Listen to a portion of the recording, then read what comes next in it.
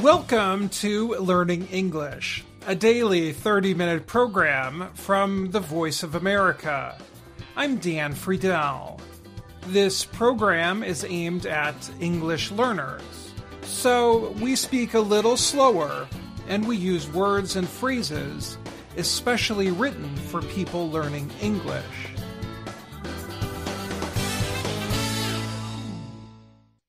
Today on the program, Dan Novak has the Education Report. He looks at trade schools, those that teach car repair or electrical work. Some students are more interested in trade schools than other colleges because they are learning job skills. Following Dan, Ana Mateo is here with words and their stories. She tells us about an expression that makes me think of a very strong animal in a small store. Then, Kelly Jean Kelly brings us the next part in our series on America's presidents. This week, William Henry Harrison. But first, here's Gregory Stockel with this item about Tunisia's water troubles. Because of severely dry conditions, Tunisia has ordered water to be rationed with little warning to the people there. Water is to be cut off for 7 hours a day from 9 o'clock in the evening to 4 o'clock in the morning in most areas of the country, including Tunis, the capital. The order will last from April until September. Those who do not ration water risk fines or jail time. Households now need a supply of bottled water to wash, use toilets, and prepare meals during late-night hours. Officials have also banned using drinking water on farms, green areas in cities, and for cleaning streets and cars. Agriculture Ministry spokesperson Rauda Dredi said the order applies to all areas connected to the state-owned water system. Dredi added it does not include rural areas that do not get their water from the state system. Water levels at almost all of Tunisia's dams have decreased. Some dams hold as little as 17% of possible storage.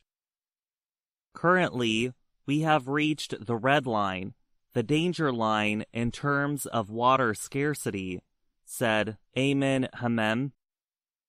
Hamem is a member of an environmental group in the coastal town of Menzil Tamim, which has a dam nearby. Tunisia is mostly desert. Temperatures can reach 40 degrees Celsius in parts of the country. The country is also facing an economic crisis. Political tensions last year delayed talks with the International Monetary Fund for a $1.8 billion loan agreement to help finance the government. The Organization for Economic Cooperation and Development said Tunisia is facing inflation of around 11% and food supplies are low. The water rationing comes during the Muslim holy month of Ramadan, when people enjoy big meals after sunset and water use increases. Ramadan is nearly over, but summer and the start of tourist season, when foreign visitors come, will increase demand for water. Tunisia depends on tourism for income. The country of 12 million people has around 850 hotels. Many are near the coast of the Mediterranean Sea. Ministry spokesperson Dridi said hotels and hospitals keep reserves of water that they fill during the day and use when water is not running. The fine for washing cars or other banned uses is between $20 to $320. Those actions also risk prison time of between 6 days to 9 months. Reports say those who illegally use water can have their supply cut off by the state-owned water company Soned.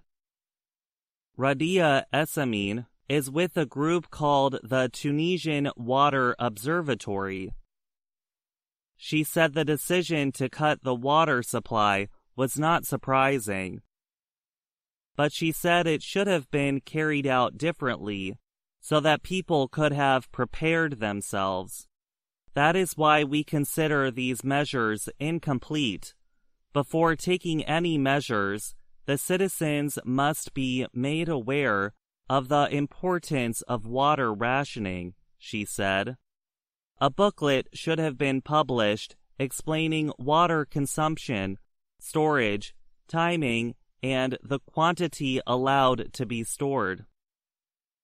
Abdul Qadir Hamisi lives outside Tunis.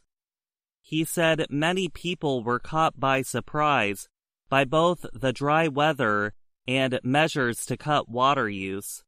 He was not. Hamisi said he built a water tank 2 years ago and now shares his supply. We found the solution in this tank, and my brothers and neighbors use it too, Hamisi said. I'm Gregory Stockel. Almost every area of higher education in the United States has fewer students registering for classes, but many trade programs are growing.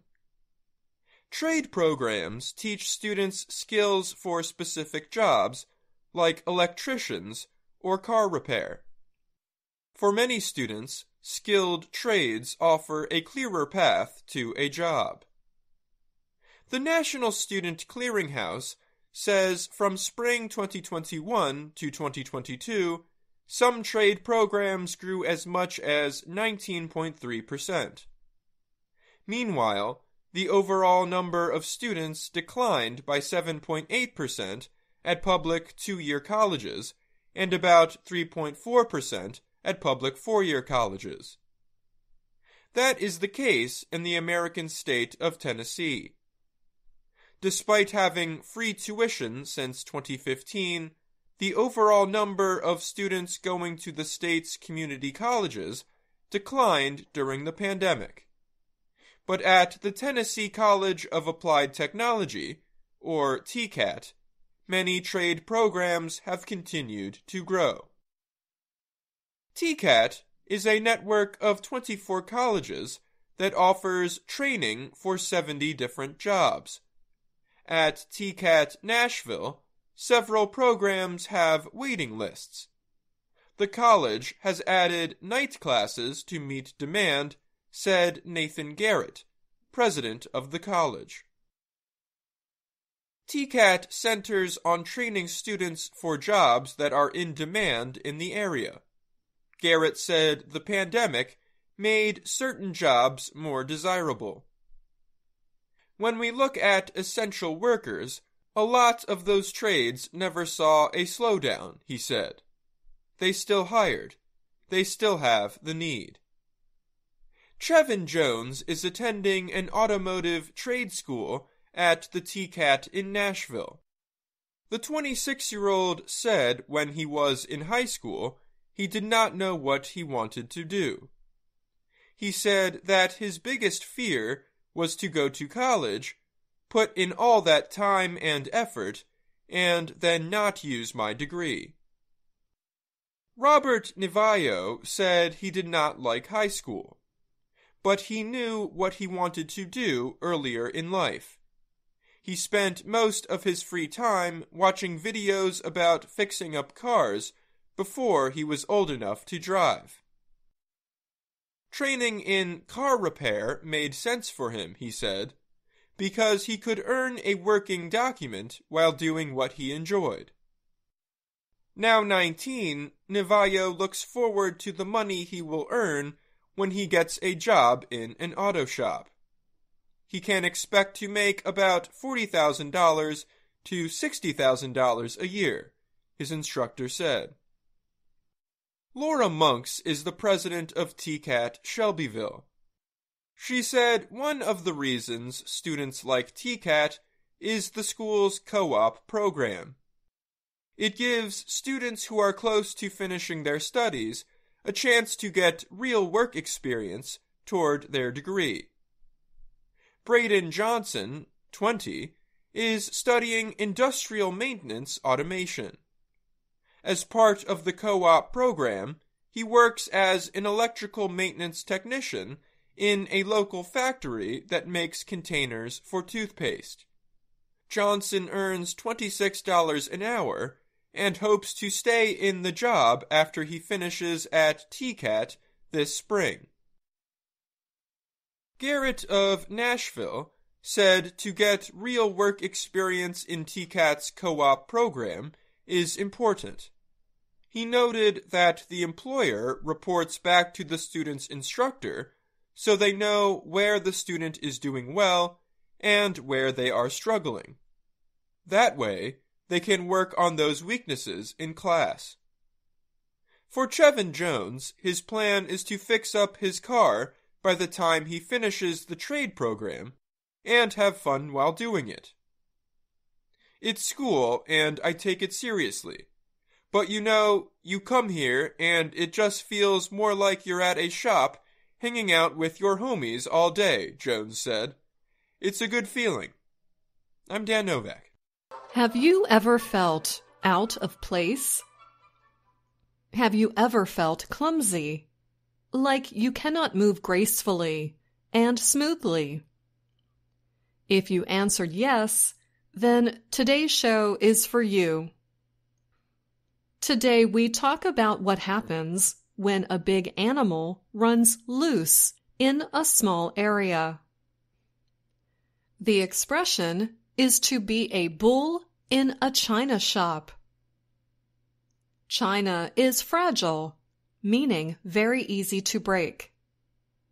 Imagine a large bull running loose in a china shop. All the fragile plates, bowls, and teacups would be on the floor and broken in a million pieces. So, a bull in a china shop describes a person who is awkward and clumsy. Wherever they go, they make a mess. This can happen on purpose or on accident. If you are behaving wildly in a small space and are breaking things here and there, you are acting like a bull in a china shop. But maybe you don't mean to. Maybe you are just very big, or your body movements are not very graceful. This expression can describe a person or a situation. For example, a fancy wedding is my bull in a china shop situation. I always end up knocking something over or saying the wrong thing. This expression is used in other ways. When a person feels out of place and deals too roughly with a delicate problem, they can say they feel like a bull in a china shop. If you are this kind of person, you do not handle light situations well at all. For some reason, and sometimes through no fault of your own, you just make things worse. It can also mean you rush into a situation without thinking about it clearly. Acting like a bull in a china shop means recklessly attacking a problem without proper planning. So, when you act like a bull in a china shop, you create damage. You leave a big mess in your wake. This could be an actual mess or a figurative one. For example, if you are a bull in a china shop, you may not be invited to a problem-solving meeting at work. You may bring a little too much mayhem with you. This expression can also mean you handle a delicate situation badly. You don't react calmly and carefully. Instead, you add fuel to the fire. This means you make the situation worse. For example, when it comes to relationship issues, Deirdre is like a bull in a china shop. She always ends up making more trouble. One time, she tried to help a married couple who had been arguing a lot. After Deirdre's help, the couple ended their marriage. It is widely believed that this expression came from real animals, causing real damage at outdoor markets in the 1800s. Word experts say that many languages have a similar expression, but maybe they use a different animal. For example, an elephant. An elephant would also do a lot of damage in a china shop. And that's all the time we have for this Words and Their Stories. Until next time, I'm Anna Mateo.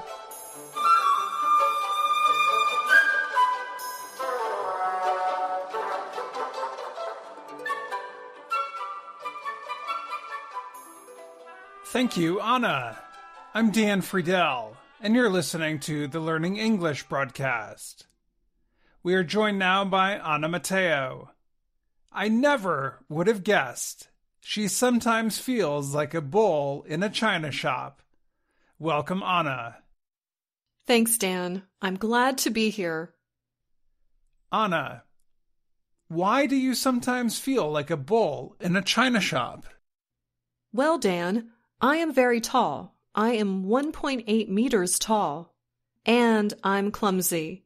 If I walk into a very large room and there is one piece of furniture in it, I will run into it. So sometimes I feel like a bull in a china shop. Anna, that makes sense. I know you are tall, but your story also makes a good point.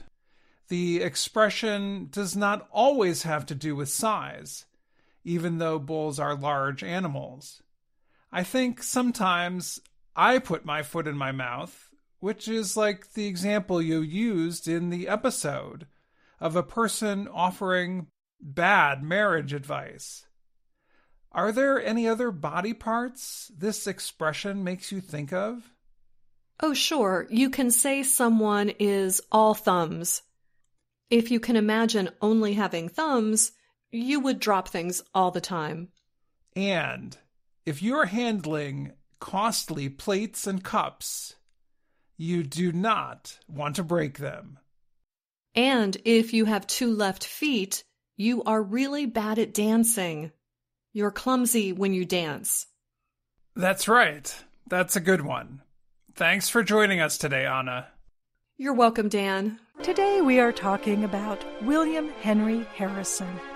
Although he was elected in 1840, many Americans still remember his catchy campaign slogan, Tippecanoe and Tyler too. For Tippecanoe and Tyler too, for Tippecanoe and Tyler too. Tyler referred to John Tyler, Harrison's partner on the ticket. In other words, Harrison was the candidate for president and Tyler was the candidate for vice president. That seems straightforward enough, but Tippecanoe? That was Harrison's nickname. It came from a battle he had fought nearly 30 years before the presidential campaign. At that time, Harrison led troops against an alliance of Native American tribes. The alliance was fighting white American settlers who were taking Native people's territory. Harrison and his men wanted to prevent the alliance from getting the supplies and warriors it needed to fight a long war. They planned to attack an important Native American base in what is today the state of Indiana. But Native American warriors attacked first. They struck at dawn, when Harrison's men were still sleeping in a camp near the river Tippecanoe. The battle was confused and bloody. Many fighters on both sides died. It was not really clear who won, but Harrison declared victory. His presidential campaign reminded voters about the battle. The nickname Tippecanoe suggested Harrison was a simple yet tough Westerner who would fight for white Americans. But that image of Harrison was not entirely true.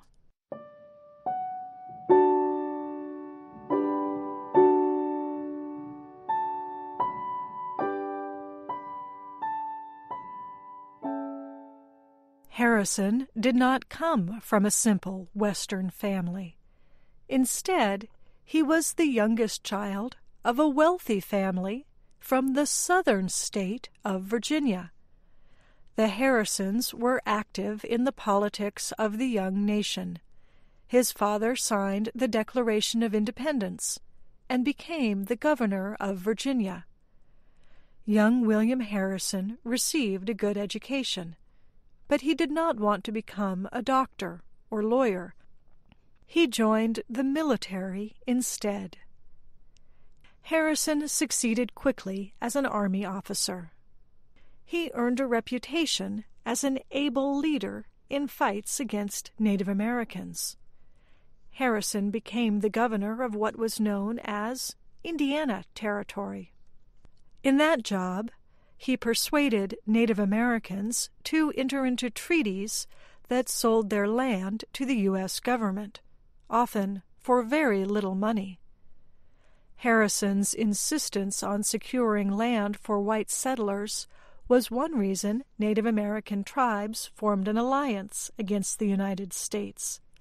A member of the Shawnee tribe, Tecumseh, was one of their most prominent leaders. It was Tecumseh's men who fought against Harrison in the Battle of Tippecanoe. Tecumseh's men clashed again with Harrison during the War of 1812 at a battle in Ontario, Canada, near the River Thames. In that battle, both the British and Native Americans were clearly defeated. Tecumseh was killed. After that, the Native American alliance fell apart, and Harrison became famous again. Although Harrison was a well-known fighter against Native Americans, he could not find lasting success as a politician. He served briefly in both the House of Representatives and the Senate, but he did not stay in those positions long. He struggled with debt. His home in Indiana was very expensive. He also had to provide for his 10 children. The emotional cost of his family was also high. Only 4 of his children lived past the age of 40. In 1836, Harrison's fortunes seemed to change. A new party, called the Whigs, looked to him as a presidential candidate. The Whigs strongly opposed President Andrew Jackson and his policies. They did not want Jackson's vice president and right-hand man, Martin Van Buren, to become president, but they understood that Jackson was very popular with everyday Americans. So the Whigs thought that Harrison, a military hero from the West, just as Jackson was, would appeal to voters. At the time, voting was limited mostly to white men. The Whigs nominated Harrison as one of their candidates. Harrison did well, but not well enough. Van Buren won the 1836 election, but the next election belonged to Harrison. His campaign developed that memorable song about Tippecanoe and Tyler, too. Supporters also turned an insult against Harrison into an advantage. Harrison's opposition said he would be happy to spend the rest of his life just sitting in a log cabin and drinking hard cider, an alcoholic drink made from apples. The opposition wanted to suggest that Harrison was not really interested in becoming president and working hard for the American people. But Harrison's supporters used the images of a log cabin and hard cider to portray Harrison as a humble man who could relate to common Americans. The plan was a success. Harrison won the election. Sure, let 'em talk about hard cider, cider, cider, and log cabins too. 'Twill only help to speed the ball for Tippecanoe and Tyler too, for Tippecanoe and Tyler too. And with 'em we'll beat little Van, Van is a used-up man. And with 'em we'll beat little Van. At 68, Harrison was the oldest person yet to take office. On his inauguration day, he reportedly wanted to show that he was strong enough to serve as president by delivering a very long speech without wearing a coat or hat. Several weeks later, Harrison became sick.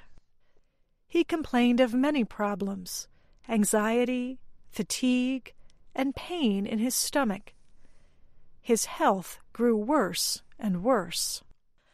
1 month after he was sworn in, Harrison died. It was the first time in the country's history that a president had died in office.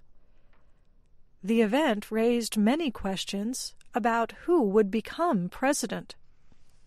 That question is answered in the next episode of this series. For future generations, it also raised a question about what Harrison died of. The traditional story is that his long inaugural speech led to a fatal pneumonia. But researchers in 2014 proposed a different reason. Jane McHugh and Philip Mackowiak wrote in the New York Times that while Harrison was in office, Washington, D.C. did not have a good sewer system. Human waste simply flowed onto public grounds a short distance from the White House.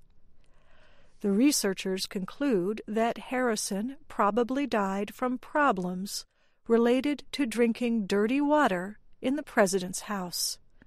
So, for Harrison, winning the White House may not have been good fortune at all.